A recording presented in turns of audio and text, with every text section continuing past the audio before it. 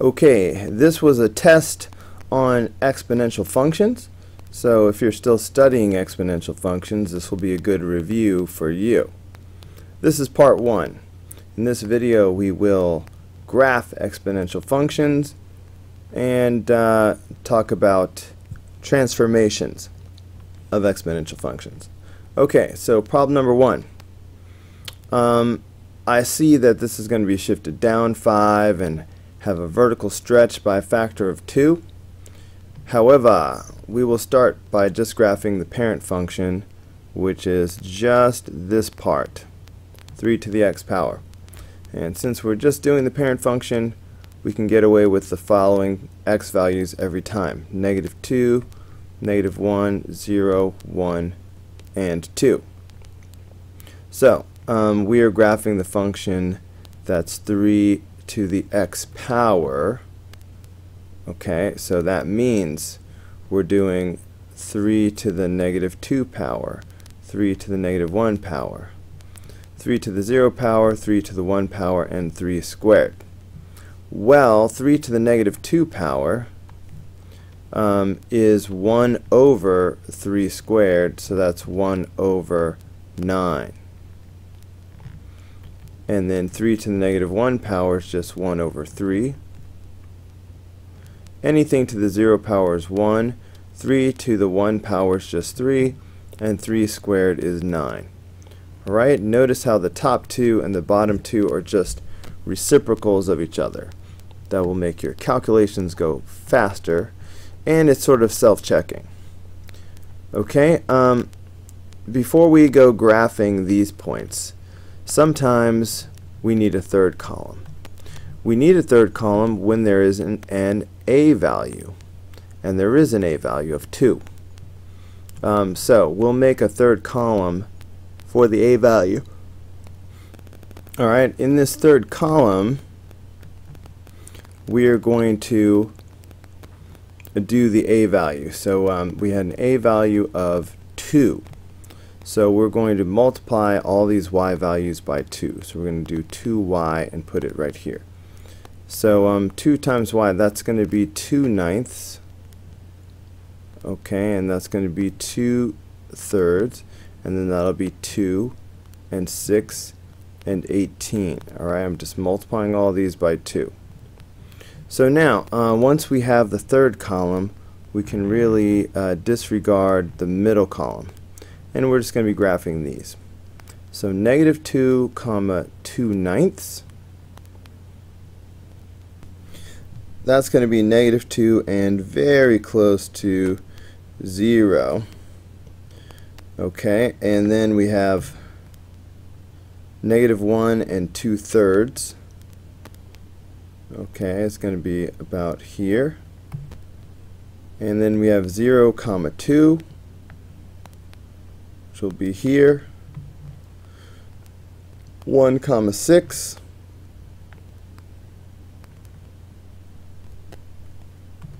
And then we'll have 2, 18. Now 2/18 is going to be a little bit off the graph, but we're going to graph it anyway. So 16, 17, 18, it'd be just about here. Okay, do not connect these dots. This is just our skeleton. We still have to do the shift. This -5, which unfortunately there's a dot right on it, but this -5 is going to be a translation down 5. Alright, and there's no other shifting happening. So we need to take these 5 dots and move them all down 5. Okay, so if I do that, those will be my real points. So if I move this down 5, 1, 2, 3, 4, 5, it's going to be like right here. And then if I move this down 5, there you go. And if this is down 5, okay, down 5, and last but not least, down 5, because this was at 18, so that's 3 above, so that's 3 and then 2 more. Okay. So these are the points that we have to actually graph. It will help if we know where the asymptote is. And of course the asymptote was at 0, but we moved it down 5. So this negative 5 will be the asymptote. Okay, so let's go ahead and draw that. Draw your asymptote as a dotted line at negative 5. So there's your asymptote. Now just draw a smooth curve through your 5 points. Make sure your graph goes all the way to the edge on the left and all the way to the edge on the top. So your graph should look something like this. And so that's it for number 1. For number 2, once again, let's start with just the parent function, 1/4 to the x power. So as we make our table, once again we'll use -2, -1, 0, 1, and 2. So since we are doing 1/4 to the x power, that's 1/4 to the -2, 1/4 to the -1 power, 1/4 to the 0 power, 1/4 to the 1 power, and 1/4 squared. Now when you do a negative power to a fraction, you do the reciprocal. The reciprocal of 1/4 is 4. So this becomes 4 squared, which is 16. The reciprocal is just 4. Anything to the 0 power is 1. 1/4 to the 1 power is just 1/4, and 1/4 squared is 1/16. You square the top and the bottom. Again, notice that the top two and the bottom two are just reciprocals of each other. Are we going to need a third column this time? No, we need a third column when there's an a value. For example, in the previous problem, this 2 in the front is the a value, this multiplier. The a value here is 1. We don't need a third column for that. So let's go ahead and graph these points as our skeleton right now. So we have -2, 16. Alright, so here's -2 and 16 will be right about here. And then -1, 4.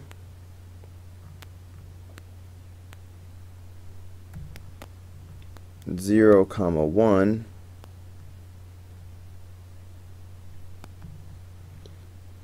1/4, and 2, 1/16. Alright, so 1, 1/4 is going to be very low. But 2, 1/16 is going to be so low it's going to appear to be at 0. Alright, so this is our skeleton. Do not connect these points. This is not the final answer because we still have to do this shifting. So this -3 in this position is going to send us to the right by 3. It's the opposite of the way it looks. The +4 in this position is going to send us up 4. So let's move all 5 of these dots that we just graphed, right 3 and up 4. Okay, so 1, 2, 3, and then up 4. And then the next one is about here. Okay, 1, 2, 3, 1, 2, 3, 4. Right 3 and up 4, everybody. Okay, this one's already off the graph. It's going to be even more off the graph. But if I go right 3 and then up 1, 2, 3, 4, it'll be about here. Okay, just do your best. Alright. Oh, I missed one. Did I miss? I feel like I'm missing a point. Which one am I missing? Oh, I missed the y-intercept here. So right 3, 1, 2, 3, up 1, 2, 3, 4. This point was missing. Alright, take your 5 points and draw a smooth curve. Wait, let's do the asymptote first. The asymptote will be at +4. Show it as a dotted line. Alright, now draw a smooth curve through your 5 points. Make sure your curve goes all the way to the edge of the graph and all the way up. So your final graph should look something like this. Alright, so problem number 3 refers back to problem number 2 above. So the domain, which is the x values, is from negative infinity to positive infinity, because it goes left forever and it goes right forever. Okay, all exponential functions have a domain from negative infinity to positive infinity. The range is more limited. You have to give the range in order from bottom to top, least to greatest. So the lowest value is the asymptote of 4, and then it goes up to infinity. So 4 to infinity. Make sure your 4 gets a round parentheses. It is an asymptote and the graph never touches it, so the 4 itself is not included. Speaking of the horizontal asymptote, it is the line y equals 4. Don't just put 4, put y equals 4. It's the equation of a line. Okay, so that is it for number 3. Okay, so for number 4, given this parent function, we're supposed to describe the following transformations. Okay, these should have all been called g, so it wasn't the same as function f, because you can't have two different functions be called the same thing. Anyway, I'm nitpicking. This one has two transformations. The negative in front is a reflection over the x-axis. That -1 is a shift to the right 1. Okay, it's the opposite of what you would normally think. And that's it for A.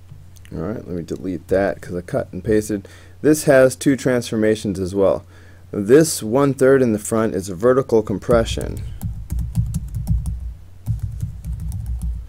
Okay, the graph will be 1/3 as tall as it was before.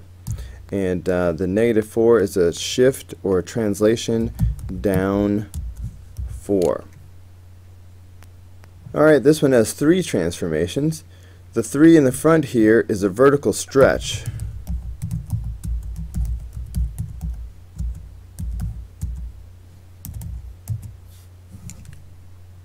By a factor of 3. This +2 is a translation to the left 2. It's opposite of the way it looks. And the +5 is a shift up 5. Alright, so that's it for number 4. Alright, now let's see how to solve these two exponential equations, especially when they have these fractions in them. Here's how we deal with the fractions. If you have n to the -1 power, you know that's going to be 1 over n, so it sort of drops you down to the denominator. So there's no reason why we can't go the other way. So if I see something of the form 1 over n, if it is convenient, I can write it as n to the -1 power. And this is the form that we're going to need to solve these types of equations. But let's not get ahead of ourselves. First we need to get rid of this 5. So let's add 5 to both sides.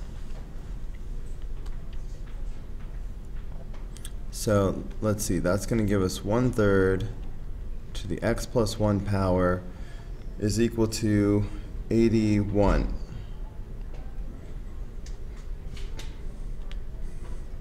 Okay, now we need like bases.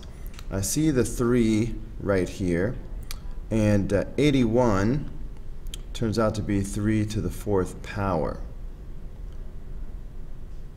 So we can use an exponential table if we need to, and see there's 81, that is 3 to the 4th power.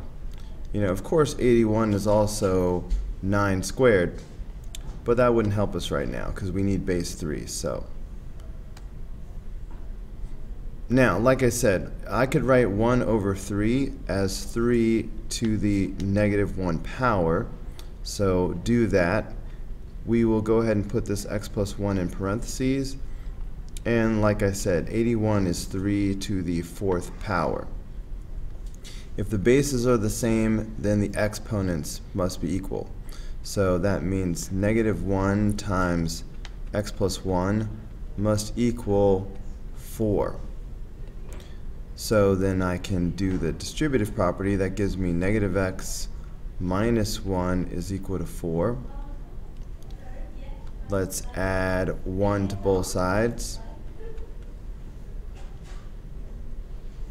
That gives us -x is equal to 5, and divide by -1 on both sides.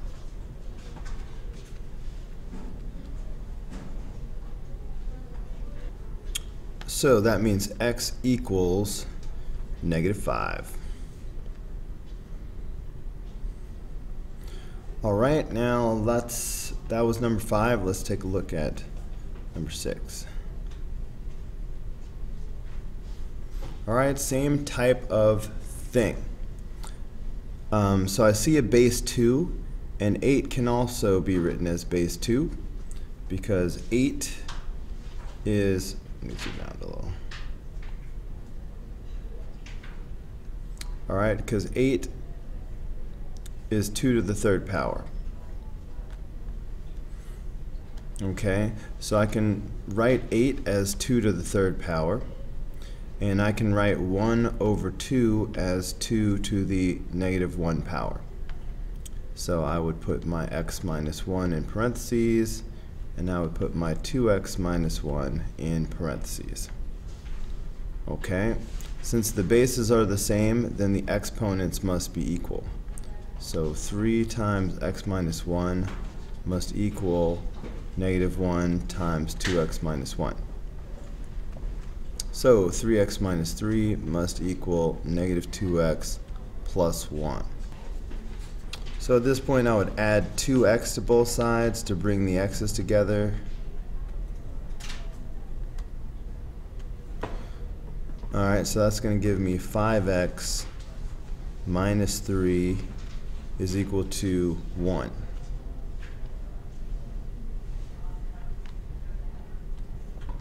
And you know what to do from here. So we're going to add 3 to both sides, and that's going to give me 5x is equal to 4. And then I will divide both sides by 5. And just go ahead and leave this as a fraction, and we'll have x is equal to 4/5.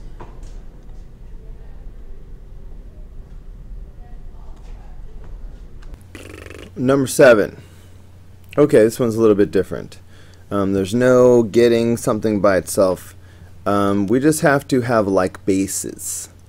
And let's see, I can rewrite both of these as base 3. Por ejemplo, 9 can be written, that means for example, 9 can be written as 3 squared. And 27 is 3 to the 3rd power.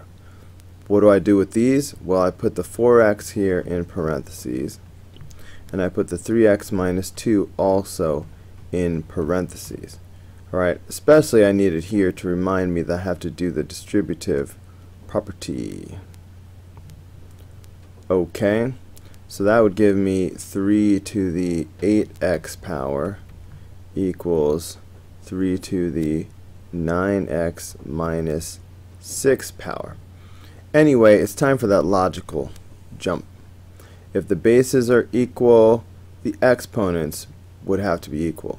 So that means 8x must equal 9x minus 6. Nothing happened to the 3's. We're just using a little bit of logic. What happened to the 3? Did we cancel it out? Did we subtract? Did we divide? I'm never exactly sure how to answer that question. Nothing happened to the 3's. What am I going to do now? What do we do now, man? Game over! Subtract 9x from both sides. So that's going to give me -x is equal to -6. Okay. That game over thing that I just said, that was from a movie called Aliens. You know, not Alien, which was the original movie, Sigourney Weaver. Aliens, the sequel, which was better. But I recommend that you not watch it because you can't handle it. It's just too much for your sensitive mind. So don't see it. So divide both sides by -1. So that'll be x equals 6. Maybe when you're older, you know, after you graduate college, you know, kids mature late these days. It's not your fault, you know, just society's gotten soft, which is good, you know, prosperity and all that. So that's it for number 7. Well, for number 8, before we get like bases and such, we need to get rid of this 1/2. So let us multiply both sides by 2, which will cancel this out. So then I will have 8 to the 2x plus 1 power. Let's see, 256 times 2.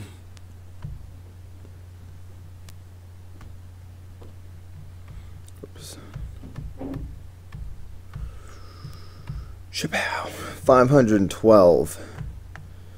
Okay, so that's 512. Now hopefully 512 can be written as either a base 8 or a base 2, since 8 can be written as a base 2.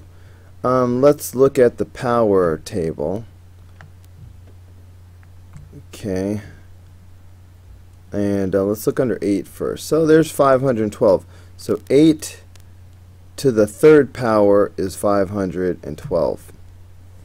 So let's go with that. So 512 can be written as 8 to the 3rd power. And then over here we have 8 to the 2x plus 1 power.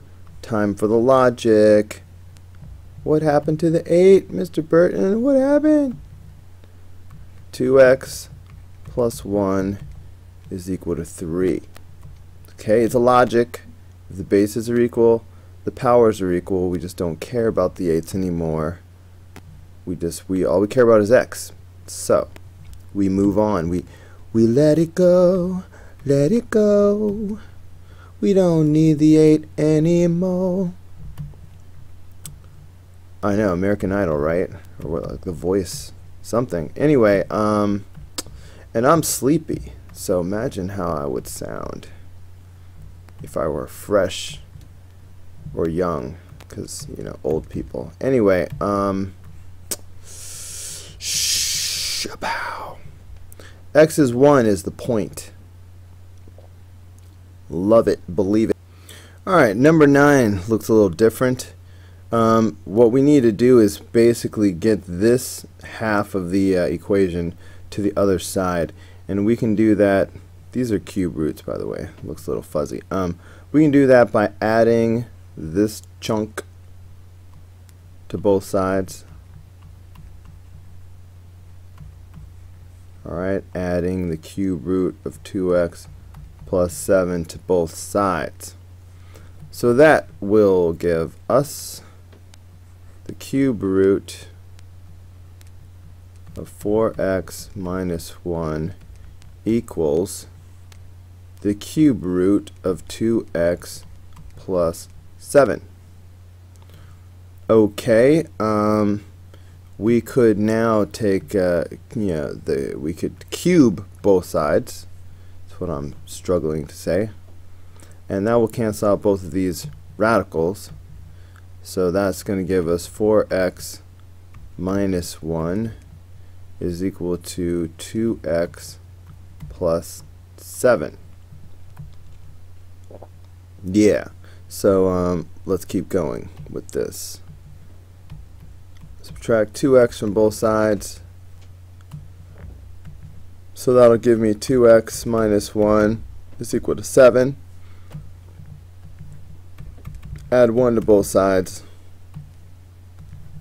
And that'll give us 2x is equal to 8 And then it's time to divide both sides by 2. That is going to give us x equals 4.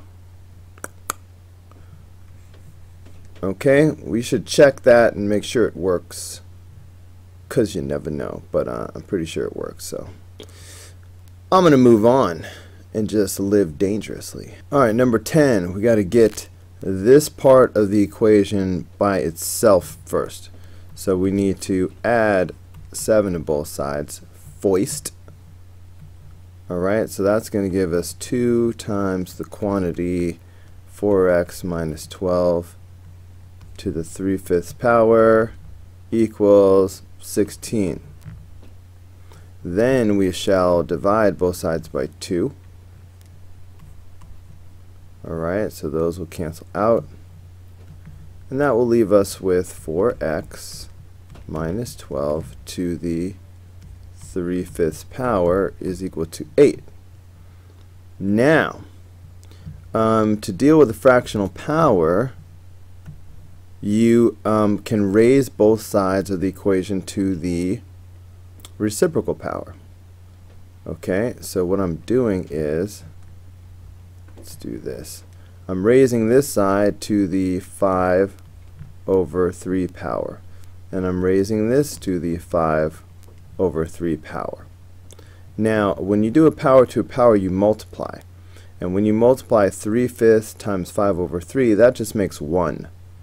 Okay, because these wind up canceling each other out and making 1.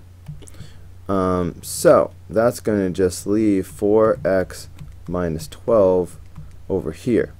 Now over here, when we deal with a fractional exponent, we know that the numerator is the power and the denominator is the root. This is power over root. So it will be helpful if we rewrite this in radical form. So this is the cube root of 8.